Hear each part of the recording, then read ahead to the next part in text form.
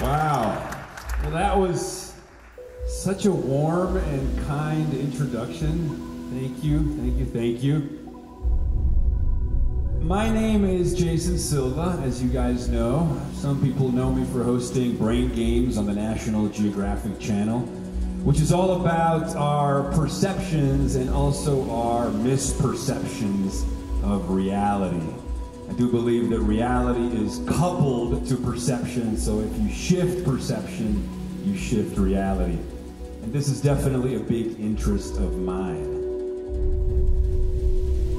We have the mental capacity to ponder the infinite, seemingly capable of anything.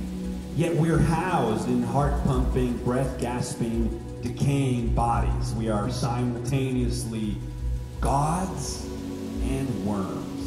Right?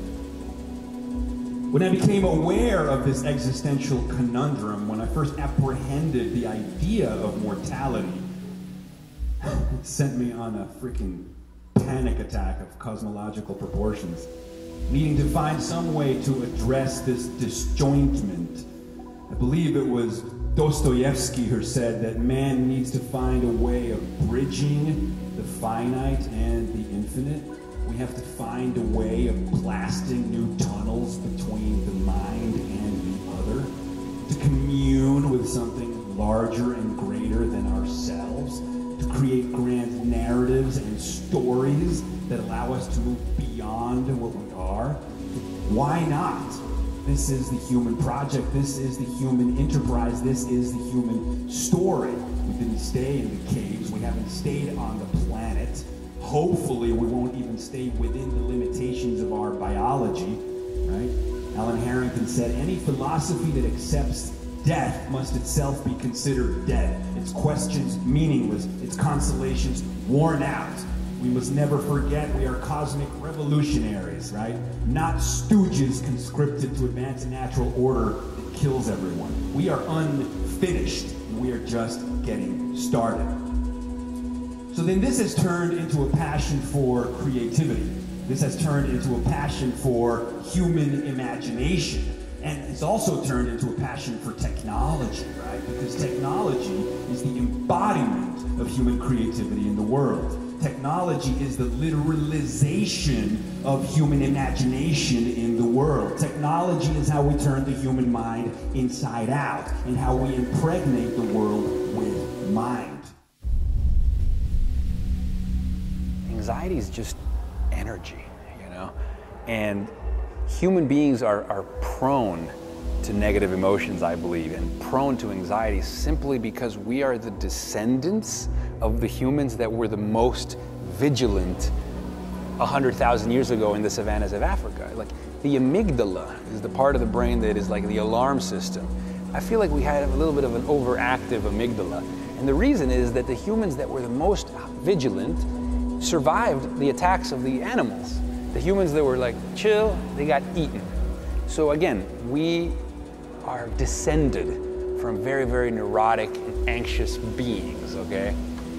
I think today we have used our tools and our technologies to make this world infinitely safer, no doubt.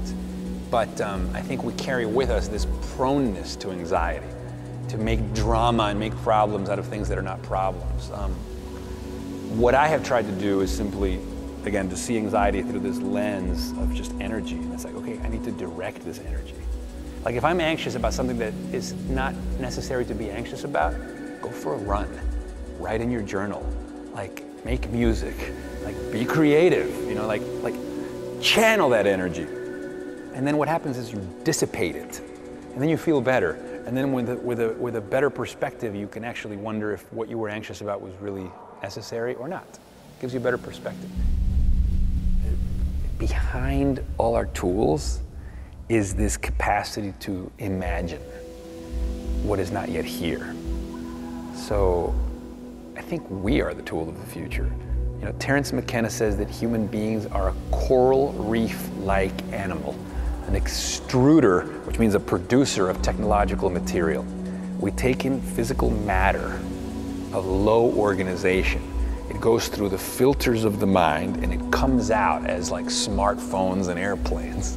We transform matter and make it more highly organized so that then it can have transcendent effects. You know, how much does an airplane weigh? I mean, how many millions of tons is an airplane weigh? If that matter, if the physical materials of an airplane were not organized together the way, in the shape of a plane, then that would be almost impossible to move. And yet, arranged in a certain style, it's a machine that can fly it on its own into the sky. So the way we put materials together, that's our tool, that's our capacity, and that's, I think, what will be our capacity in the future.